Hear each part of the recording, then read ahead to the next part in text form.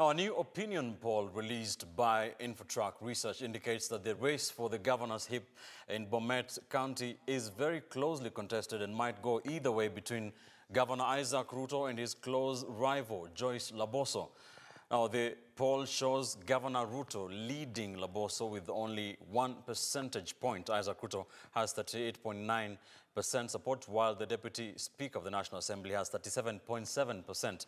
Dr. Julius Kones has 7.3%, while 16% of those polled are still undecided.